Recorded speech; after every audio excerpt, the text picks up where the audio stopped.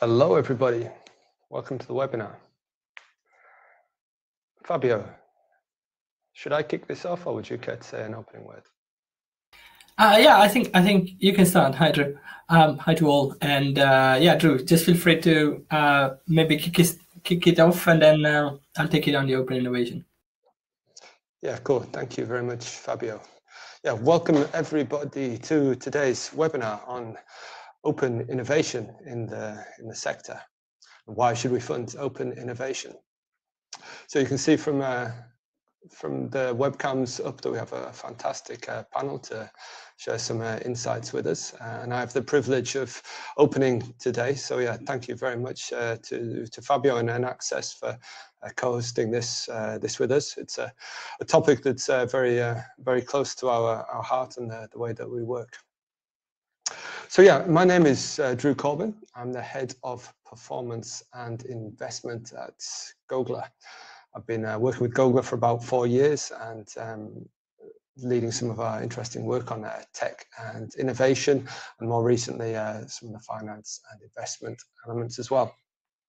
And for those of you that are not familiar, GOGLA is the industry association for the off-grid solar industry. We have some 230 members from around the world, from Guangzhou to San Francisco and London to Lusaka.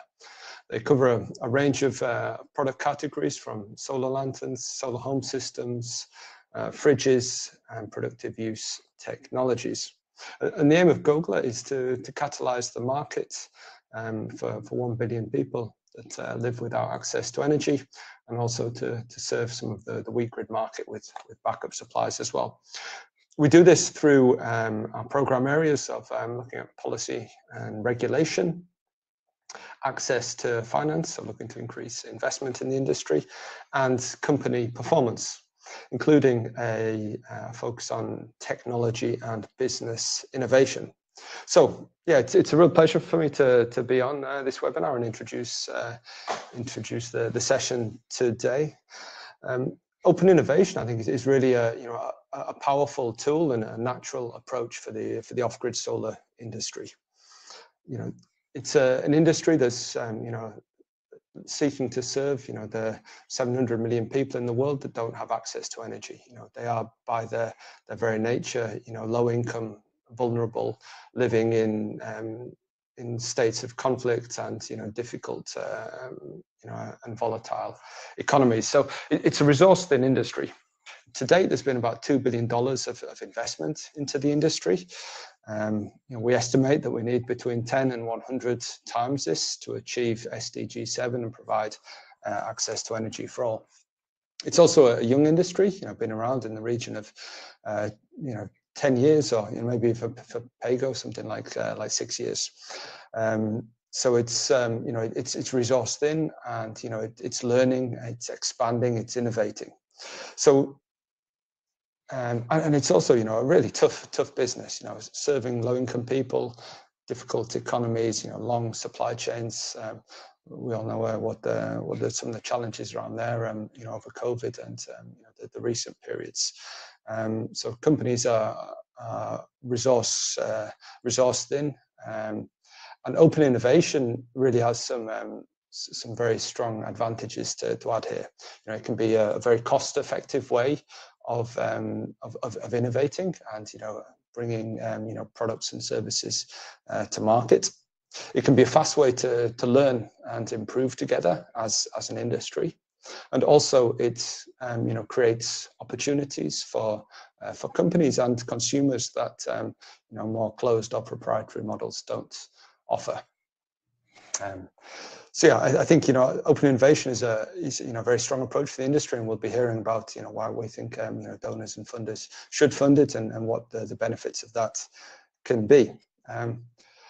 I'd like to start by sharing a couple of tangible examples that GOGLA has done on open innovation, and I'd like to check if I can share my Artie. I think we got them up. Yeah. I saw a slide there and it disappeared. Artie, will you share that, or do you want me to? Let me try again. Cool. That should be clear, right? Yeah, we can see it just fine. You can see it. Cool. All right, so yeah, very quickly, a couple of examples. And this is the Connect initiative that is seeking to define a universal connector and firmware standards for 12-volt SHS kits and appliances. We're doing this in partnership and with funding from Efficiency for Access and EnAccess Foundation. And yeah, here's a quick look at the market. 3 million plus SHS kits sold in the last few years and 2 million plus appliances. We have 107 companies that are reporting sales data for this, and yet there is no industry standard on connectors.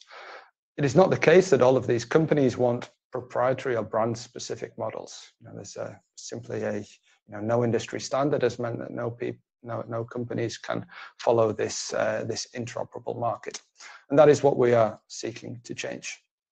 So, working with GOGLA's technology working group and the partners, we are defining the technical requirements for this universal family of connectors. And you can see here there's a range from the entry level low power dumb lights up to the high power fridges with PAYGO controls. So that is got power and data that enables PAYGO activation and device control. Also, you have the USB for the mobile phone charging there as well. This slide shows the connectors, but actually we've defined a full interoperability stack. So you've got the physical connection, the electrical characteristics, voltage, current, etc. Communications protocol, and that's been working with Solaris and OpenPaygo Link. And then on top of that is Angaza's Nexus channel that defines the PAYGO activation and the device control. So with this, we seek to define a universal interoperability standard that is voluntary for the industry. We think this can bring a range of outcomes that will help manufacturers of appliances, SHS kits, distributors, and consumers to make the supply chain work better, bring products to market quicker and cheaper, more efficiently, in ways that will offer flexibility and choice for consumers and ultimately lower prices as well.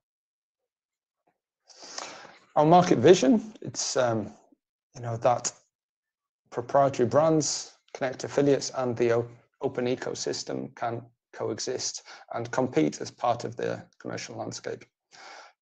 It's open models aren't for everybody, nor should they be. We see that there is a role for all. So yeah, I think this is an interesting example of open innovation. We've done a very participatory approach in terms of defining objectives, defining the technical guidelines, and making them publicly available. And we hope this can spur innovation and growth in the industry. Another quick example is from GOGLA's Consumer Protection Code, which is more of a kind of a business model and kind of standard around policies and processes. And we have an industry working group, the Consumer Protection Working Group, which is open to all of our members, and they define and maintain the standard, which is made up of these six principles, and they are expanded into 37 indicators, which serve as a self-assessment tool for companies to measure, monitor, and report their performance.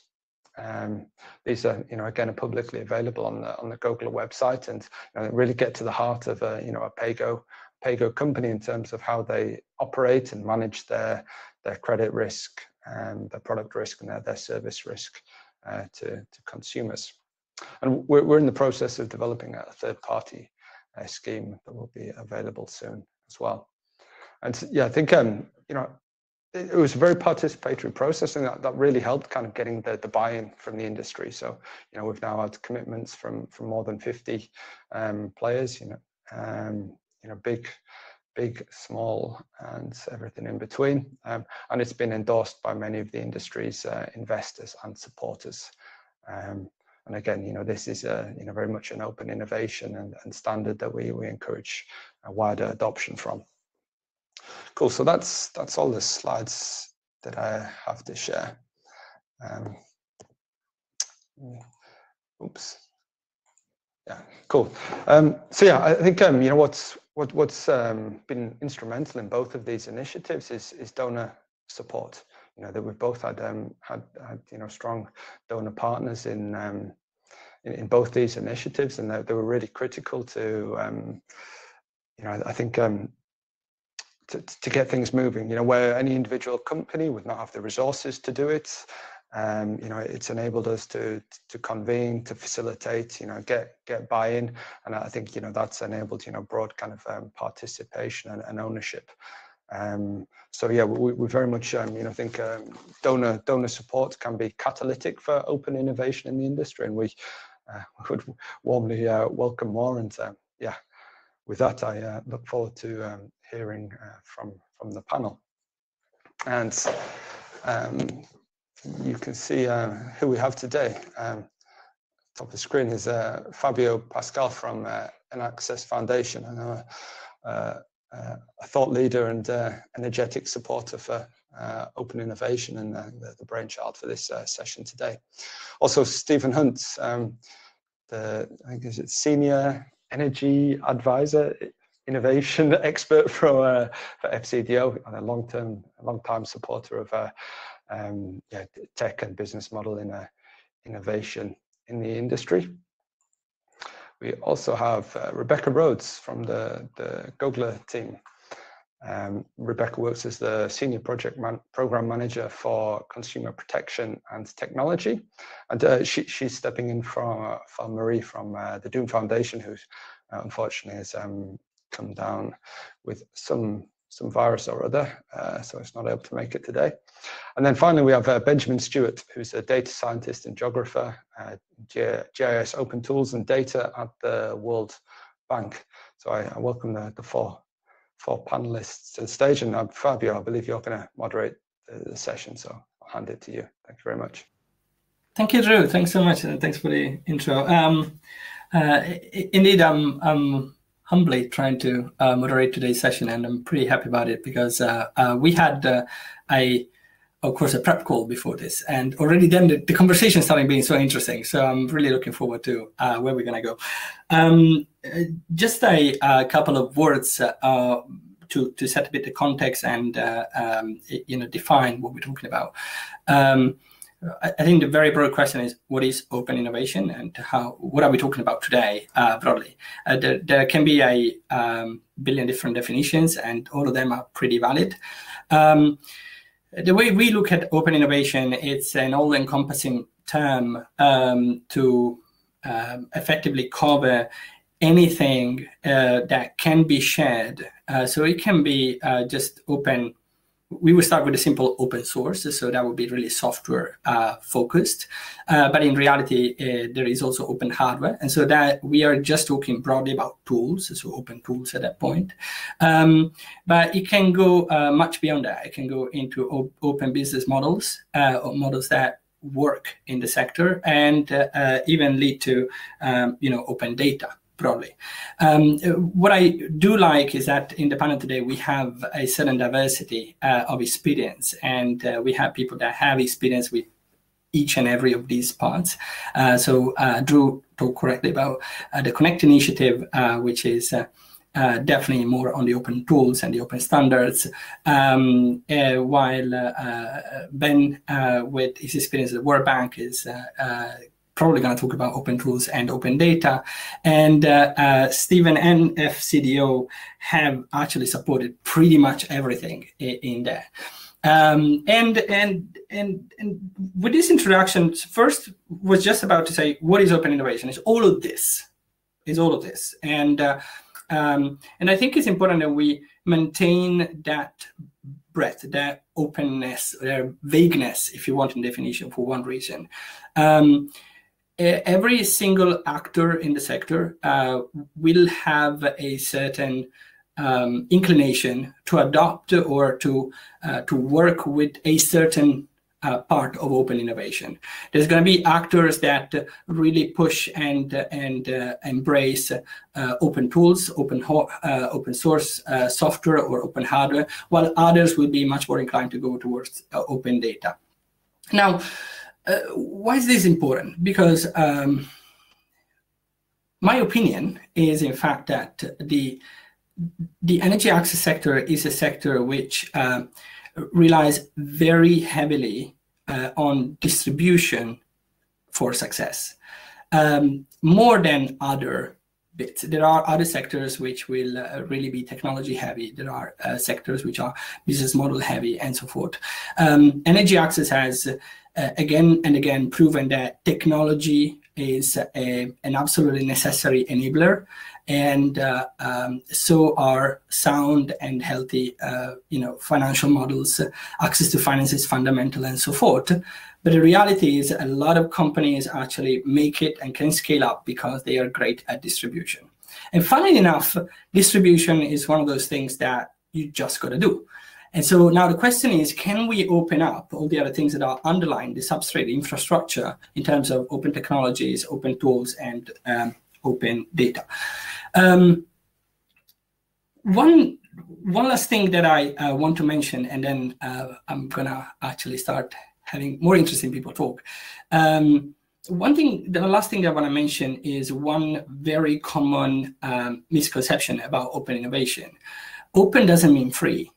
There is a number of business models that are, in fact, hinged on the idea of having an open approach and sharing stuff without necessarily becoming, I can't monetize it.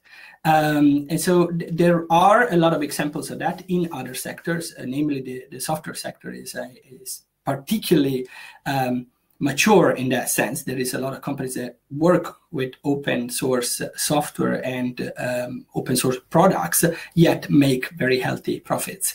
So this is something definitely possible. I would not conflate the two concepts. That's a very, very obvious myth that we see when we talk about open innovation. Rather, I would see open innovation as something that one could want to embrace. One could want to go towards open innovation as a practitioner, as a funder, because that could help others while actually also helping my own organization or company. So this is just a couple of opening thoughts. Now, this said, I am sort of even hoping that the people after me will disagree and will make this conversation very interesting. I sort of wouldn't be surprised.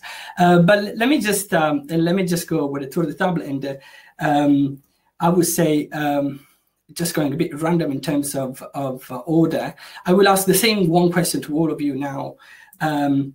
What's your experience with open innovation? And how did it go?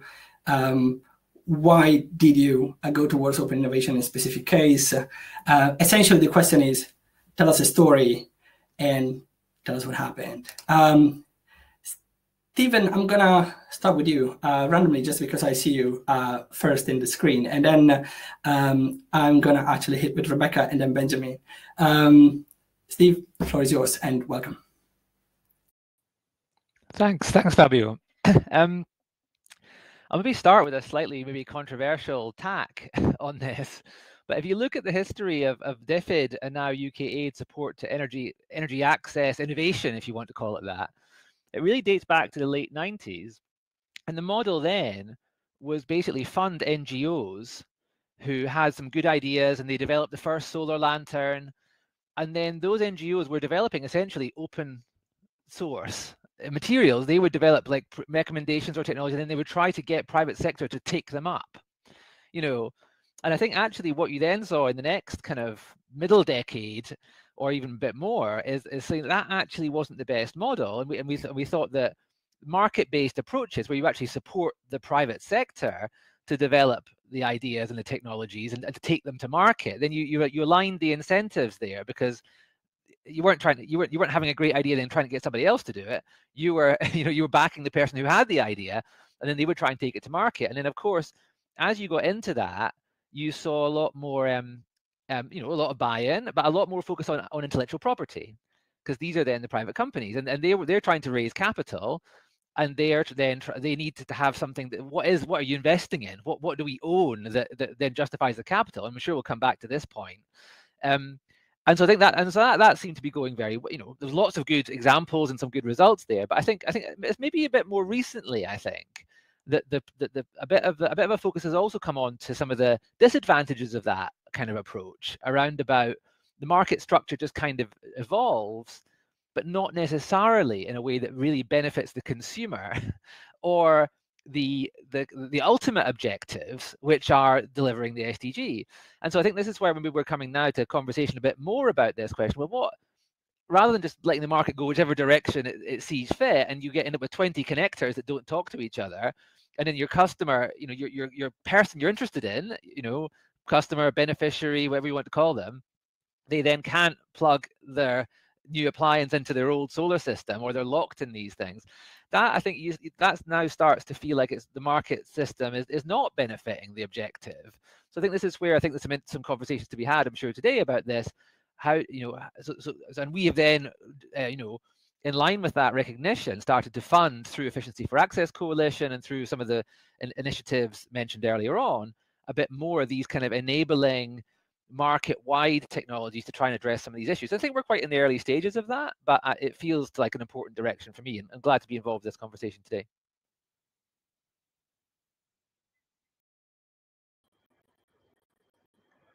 Same to me, I guess. Yeah, so I'm going to kind of go back. Fabio, you probably don't know this. So before GOGLA, I actually used to work for Solaris Off-Grid out in on their upside in Tanzania. But as you know, like they really are, to me, an example of a company that's kind of championing the open philosophy and open approach. And like you said, it doesn't necessarily mean free, but for them, I see, you know, they've taken this on because for their business model to succeed, the sector, the industry has to succeed as well. And so they're fostering this development, you know, the open pay-go token.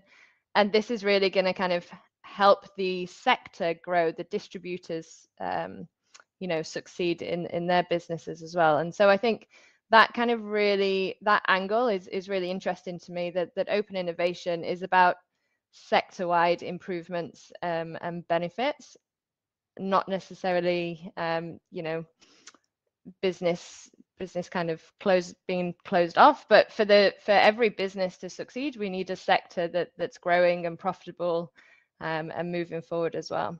And that's also the kind of approach that we take in GOGLA is, you know, we crowdsource best practice. We look to our members and we try to identify where you know, what's succeeding and what's helping companies, and we really crowdsource that, bring it together, and then share it and kind of turn it into tools and resources for the wider sector as well.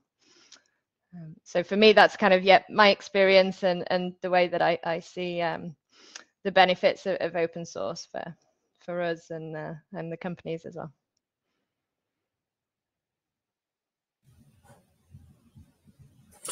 I think my perspective is a little different, because I come from this from much more the software and data side, although I think that those are obviously important aspects to a lot of the things we're talking about.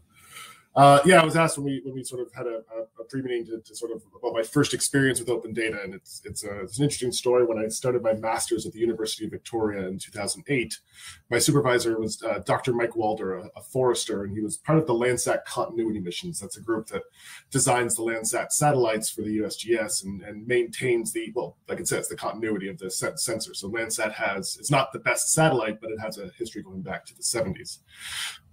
When I started working for him was 2008. It was the first year that they had made the Landsat archive available to the public. The previous way it worked is you had to purchase an image. I think it was like $3,000 per image. Once that image was purchased by everyone, it was allowed to be used by anyone. It was an odd commercial model, but it worked for a while.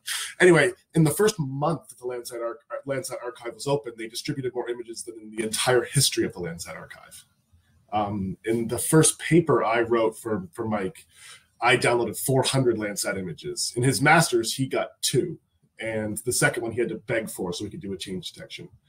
I think open data, in my experience in that experience, and then much more in the World Bank as I've been there, has been that open data makes data accessible. I know that there are lots of data that can't be open. I know that there are other concerns, but as far as the sort of private versus open, commercial versus open, I think that open makes things available for innovation. I think open fosters innovation, because it's hard to justify buying 400 images if they're $3,000 a pop. I downloaded them with no consideration, because I was like, oh, will this work? Oh, let's try a different area. Oh, I can see half a lake here. Let's get the next image over. If I had to pay for that, innovation becomes very complicated when you have to pay for mistakes. And I think openness allows us to sort of get away from that. I was doing some research when we were talking about this, and I was looking at, so the World Bank has an open data policy, and the open data policy is at its heart very simple, that all of our data and work are by default open, and you have to argue to make them not open.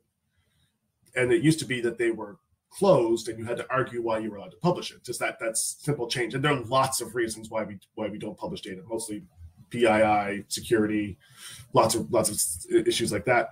But that also started in 2012 when I joined the World Bank. So I think I've been an unwitting catalyst of these open programs. But again, at the World Bank, this has been really, really useful to have this idea that we don't have to argue to make things open. It just happens by default.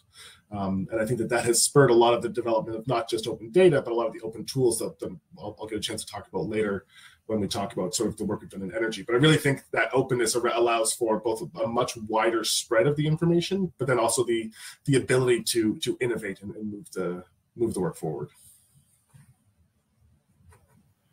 So thank you all. This is I think a great start. In fact, let me sort of connect between the three. But what I find particularly interesting is the notion that indeed I think we all believe that a market-driven approach is probably the most promising approach, and I think that's really under discussion. But maybe I can also share what EnAccess does in terms of funding. So we have at EnAccess a relatively simple theory, and it says whatever EnAccess supports in terms of financial support must lead to an open source result. We, in fact, are most motivated by, or better, we only accept projects that are, or proposals that are in fact driven by a company. So we want companies to be the innovators. The only bit is, as EnAccess, because as a non-profit, we believe that everything we do should be public good, then we say, well, whatever we pay must be publicly available. If in the process we are directly benefiting one company, that's fine. There's no problem. Actually, it's good, because as Stephen mentioned, it would be the best way to have a champion for that particular innovation, someone that really believes in it and needs it in the first place. I think the only thing we do is in fact try to preempt or try to forecast, will there be others interested in this? And so that's a ranking that we use where we say, look, yeah, okay, this is clearly solving a problem for you. Can you, proposing company, help us understand how many others have this problem and how many others will use this solution? I also want to say, and this might sound counterintuitive, we have found ourselves telling some companies, don't open source this, don't do this. We can't see how else you'll make money. And so you should not be getting, you should not go towards open innovation here unless you and your board really agree on, shifting your revenue model so that you can take full advantage of this. Of course, that came with the implication, we can't support you because we must buy, but the fact that we want to have always a public good output, that means that we cannot support anybody doing anything else in public good. So with all this big blah blah, shouldn't government do the same? are they using taxpayers' money? Shouldn't they also always enforce, public good outputs, also to avoid distorting markets? So this is to you, Stephen, and that's because Benjamin just told us they already do that. Everything is open unless explicitly said otherwise. How do you see that? Yeah, so I think what Benjamin said, I think it is very interesting, and I 100% agree with what he said when it comes to data relating to things like the energy system or like the geography of. I mean, we've put a lot of money into renewable energy resource mapping, for example, through the World Bank, which has then gone on to open the Solar Atlas, and those kind of things. I think they are like information about the world around us is actually, it is a public good, and too many donor reports over the years have ended up kind of being on, it used to be on like CD-ROMs, and people in kind of bookcases, and then 2 years later another donor would commission the same study, and that's crazy, and I think that I'm hoping that OpenStreetMap use, that kind of thing is really help. Where it gets a bit trickier is when it's to do with like technologies and business models and investability.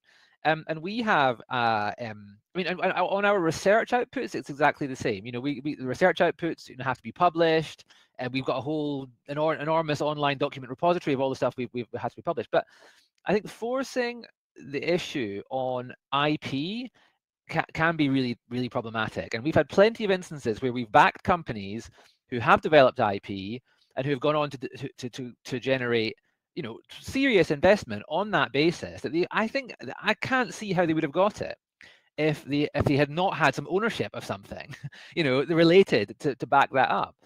So in all of our things, we have a quite a finely balanced IP clause, which basically says that the innovator keeps the IP because they're the one that want to develop it. We don't want to develop it.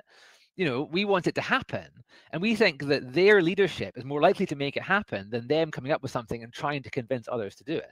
But we have got a clause in there which says that we have the right, we have a worldwide license to that in the instance that some kind of horrible monopoly emerges. Because that's the other thing. Imagine if public funding of R&D created some miracle cure to a disease, and then it was protected by IP, and everyone had to overpay for it globally. So there is a balance there, but I think we try to avoid taking categorical positions on these kind of things and try to kind of do things which make sense. And I think what makes sense can also change a bit over time, and how we support, for example, the household solar sector has changed a lot over time, and I think that's where some of the vagueness can be useful, that Fabio was mentioning. So Rebecca, to you, you guys have been clearly going open innovation with Connect. What's behind it? Did you guys look into other models? Were you looking at alternatives to that? And what's the story there?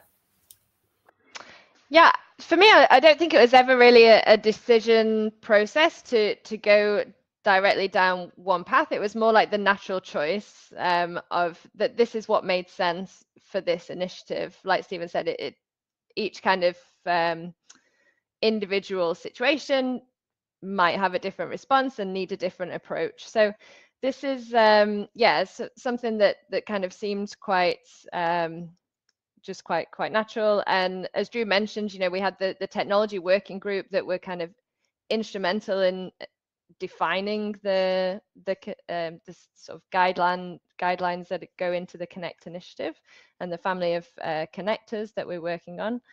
The manufacturers, that are involved, these are the ones with the expertise, and they don't just come from one company or another. They're kind of spread out across the industry, and so it's really key that we brought all of that together. And also these are going to be the ones that will adopt it eventually, and to have that buy-in to achieve critical mass of adoption, which is what we want from open resources, I think is really critical as well. But then we've also been working alongside Verisol to make sure that what we are doing aligns with the kind of more closed standards that are already the IEC Verisol standards on and testing and certification, and that's an ongoing conversation that is happening to make sure that the two align as well. So I think, the natural choice for us, and also, GOGLA being a membership organization, it's a natural choice for GOGLA as well. So I think we're kind of harvesting the expertise from across the sector, and really trying to kind of just create something that makes sense for as many companies as possible.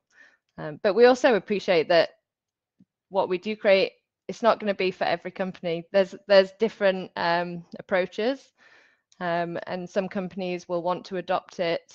Others will kind of want to stay within their proprietary model. And I think, for us, we see that the ecosystem of all those different approaches existing side by side. So actually, let me just follow on that to you, Rebecca. So if you had to just guess a number, how many, let me call it the apples of the energy access that you have there, like how many are sticking to the lightning connector and will not let it go until someone really forces down the throat to go USB-C, and how many instead are like, hey, no, actually, I love this. Someone is doing this job for me and I'm just have to implement. Yep. It's hard to put a number on. I would say, for the open side of things, we have some leading companies that are really interested, Greenlight Planet, Bbox, Forcera, all involved and sort of championing that. And then on the other side, maybe 2 or 3 that we've spoken to that are sticking with what they've got and not so keen to follow this path as well. They've got something that works for them and it's doing well for them, so why change it, I guess, from their perspective. Thank you. Ben, I'm going to go back to you just because we have touched very briefly with Stephen just a moment ago on the contractual side of this, and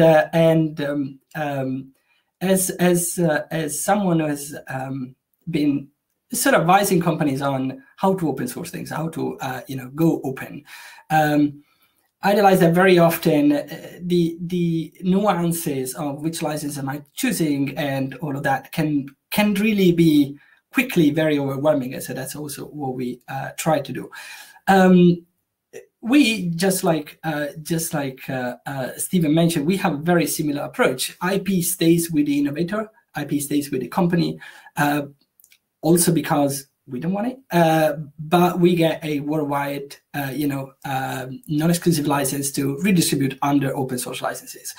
How do you guys do that? Because we are a bunch of people, and it's relatively easy to put things in a contract. And I always think that World Bank is slightly more bureaucratic. Yeah, that's a good question. It's funny about us being slightly more bureaucratic. I always think that, but my wife works for the federal government, so that I get a slice of what it looks, the U.S. federal government, so I get a slice of what it looks like on an even more bureaucratic side. So I'm not sure where we fit in that. It's a really interesting problem, actually. We had, I think I saw some KTH folks in the chat here. When we first, KTH developed the original global electrification platform, which is what I started working on. Really started leading a lot of open innovation in energy. And we had a really, really long procurement discussion that got really complicated because of a 19th century Swedish law about IP, that the person who creates IP owns the IP, even the companies don't, right? It's a really interesting law. And we were developing everything in the open. Like the data was in the open, the onset tool that KTH was implementing was already in the open.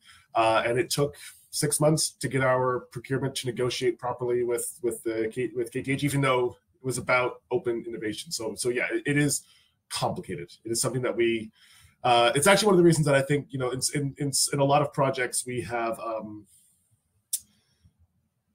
the openness allows a lot more flexibility, right? Like if we're developing a platform and it needs user management, our IT departments and OIS will lose it. Like that's just so complicated and there's so many extra steps. Like, well, no, everything's open. Just go and view it.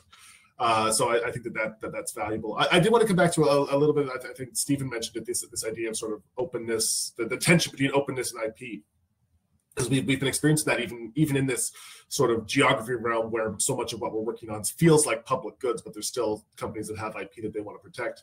And I think actually it was mentioned earlier that you can have black boxes along the production cycle, along the line, as long as there are open interfaces between those black boxes. I think if that makes sense. So that's where the work on data standards, both in inputs and outputs, make the most sense, right? So fine, you have your proprietary black box that creates really good output. This happens a lot when we work with, at the World Bank, we've been doing the last couple of years, really trying to experiment with like Silicon Valley machine learning companies. And it's fascinating. We buy data from them and we say, great, can we share this? And their response is, no, of course not. What are you talking about? Nobody has ever asked if we could share this data, because they're generally selling like predictive analytics to hedge funds. So we have to sort of really walk into the process of what does it mean? What can we share? Is it aggregated information? Is it specific types of outputs, but not all the outputs? And I think that's where we get the idea of trying to sort of like, rather than closed being this huge thing, like really sort of shrink the space that is closed and try to make more of it open. Whether it's, and I like this discussion with hardware. I actually really like discussions of sort of energy access, because in some cases it's really complicated. In other cases it's really quite simple, right? We talk about the issues of clean cooking. The technology isn't particularly advanced, but it's really complicated to implement a simple solution on a huge scale. So in that case, things like standards become really, really important. So that's where I think a lot of when we talk about open innovation, it's not always like ArcGIS versus QGIS, right? Licensed versus free. It's a lot about developing standards that allow those programs to interface with each other, so that you can have like connectors in solar systems, right? If you have a standard on that, then all of us who have travel internationally, the number of plug adapters you have is a good example, a good picture of how the complication can come around. But I do think that's where it comes from my perspective. Is when we can't be completely open, try and sort of to pick out the pieces where open will allow for dissemination of better information. It's very interesting that you mentioned this, and I think there is another interesting aspect. We have been supporting a new initiative called DREX, and essentially it's a renewable energy certificates, which are a way to monetize renewable energy generation. Now, what DREX is specifically trying to do is, in fact, bring this from where it already exists, which is large solar farms, large wind farms, and the likes, actually bring it down to small mini grids or solar home system, very distributed assets. And while this has been, in fact, started by a company, actually a coalition of two, or a partnership between two companies, the reality is that we're now getting to a point in which there is some sort of a need to go from, okay, you are the company, and indeed you have our own way to monetize this through maybe transaction fees or enabling a market. But we do believe that there is a very important role for a non-profit, core standard that is just going to be maintaining a standard, making sure that anybody can access that market that has been created. And it's interesting. It has been a fascinating collaboration for us, because from the very onset, it was very clear that we came into this innovation with very different eyes, yet with a common goal. We both wanted this to succeed because it would both enable, that one company to, have a profitable business, but also the entire sector to now have space for more companies to do the same and create a standard that, could really change things. How public-private partnerships have been a very hot word a few years ago. Everybody was PPPs. I don't know what is the name of this, if it's like for-profit, non-profit partnership. I don't think we have a phrase for that. But the reality is that I also personally see a lot of open innovation opportunities in these particular cases where we have, and I think Connect is actually coming in as another excellent example.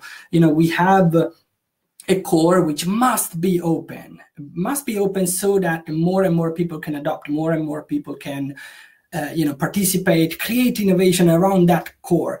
But then, on top of that, we can have closed or just purely commercial business models that, are just the usual approach. And so that's how the market-driven still is respected. this leads to a last topic I wanted to touch about, in fact, and it is the beyond. What happens when we have an open innovation? What happens afterwards? Because we can clearly, the debate so far has been around what is proper, what is right in terms of how do we create open innovation, what is in terms of what should we open and what we shouldn't. Now, let's say we have opened up something, how do we ensure that we maximize adoption? Here, in fact, I'm going to start with you, Rebecca, just because you guys are probably thinking about this right now. Like, how do you now ensure that as many people as possible use Connect? Yeah, so actually, it's timely. You know, we're about to release the technical guidelines and kind of source comments and feedback on that draft publicly. And so it's you know, raising awareness, making sure as many people in the and stakeholders in the sector, you know, are aware of that, which is one thing. And then, you know, actually bringing in all of that feedback and to refine and make it, you know, usable and suitable by as many as possible. The other thing that we do is you know, through our working groups, we have the tools, but then we kind of think, okay, we need to then advise, you know, how do you apply these tools? What's the best practice for using these? And I think that is one key thing. You know, it's no good developing lots of open tools and resources and data if nobody knows where it is, knows how to use it, or has the skills and resources to implement it. So yeah, so I think that's one of sort of GOGLA's main roles within the sector as well. There. Stephen, how can you help? How can you help in this with Connect and with the others? I think I'm looking at you for one reason. I think FCDO. Well, one thing I think I really want to say about FCDO. Well before it was called FCDO, it has been, in my experience, one of the most fervent and avid and strongest supporters of energy access. I think the number of programs that you know, see FCDO as a core contributor and the different approaches that FCDO has is quite impressive, and that's great. So thank you. But you know, if now we start having more open innovation, is there a role that FCDO can have in maximizing the adoption of open innovation solutions? How can we work together? Yeah, I mean, as I said, I mean, we've been happy to support, I think, all of the ones mentioned earlier, the Solaris, Angaza, Connect, the 12-volt connector, Green Light Planet stuff. So, I mean, I think we're very interested in this. This is part of our considerations. You know, there's always I'm really glad actually that GOGLA are leading on the convening, because I think this is where GOGLA have a lot of value to offer, because it's not for us to convene that. It needs to come kind of out of the sector, but we can kind of say, you know, these are the things we think are important, and you know, this is gonna. I think back to one of Rebecca's earlier points. This is in the end, this is about the rising tide of effectiveness and impact in the whole sector, which should lift all the boats essentially of these companies, you know. And there's no benefit if you're going to hold on to something because it's in your company's interest, but it's not in the consumer's interest. In the end, you're going to lose, you know. And I think this is what's also the big Googles and Apples, and so they're realizing that about their smart home stuff too.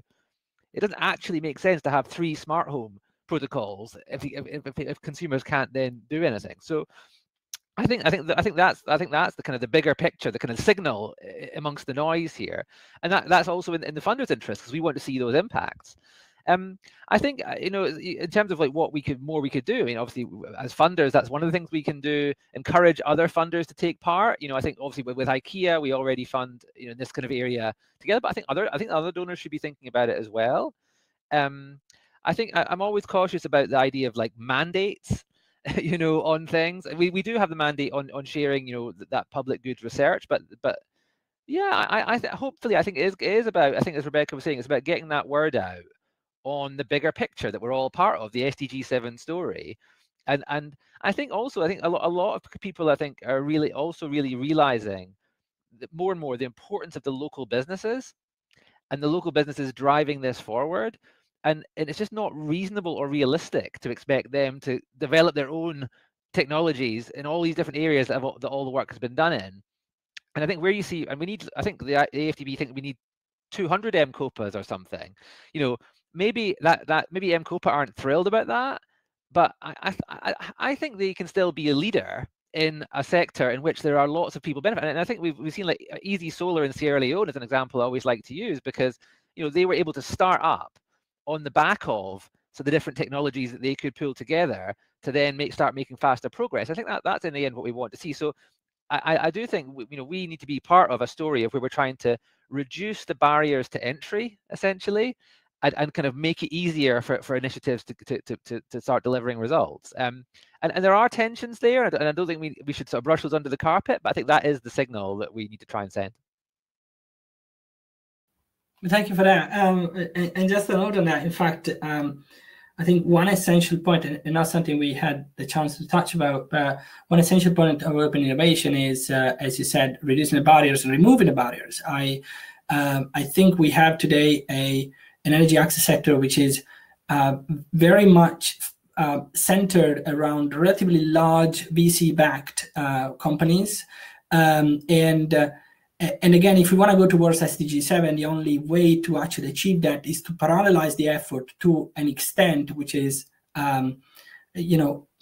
probably 2 or 3 order of magnitude higher than today. So meaning we will need to have a lot more companies that can do distribution, can do innovation without having the same level of investment support and financial support that the early stage companies have had so far. So I think that's also where open innovation can really play an important role, unlocking access to this market, to new players, to local companies in least developed countries as well.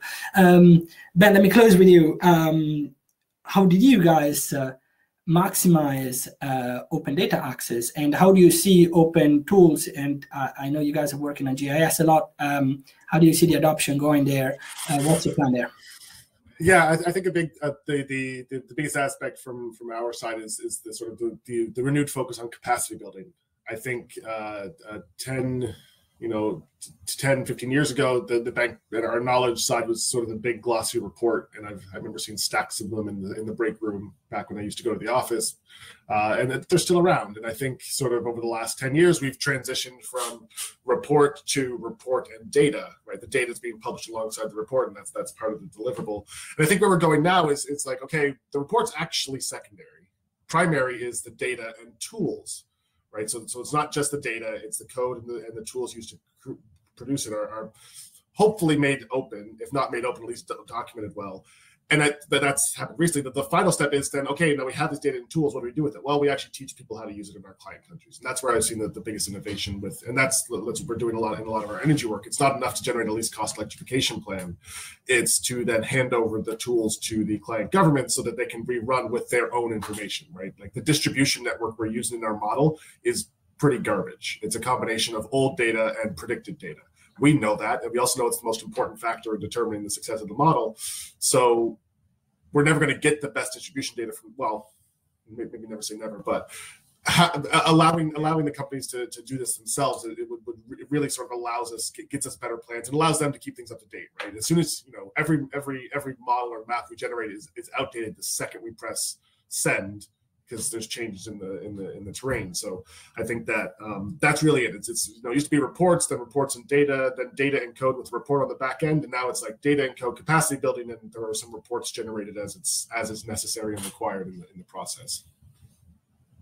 Thank you, Ben. That's fascinating. And what I find particularly fascinating is that World Bank is clearly sort of in a sense, some steps ahead, and I think we can take a lot of learnings from that end. So thank you for that.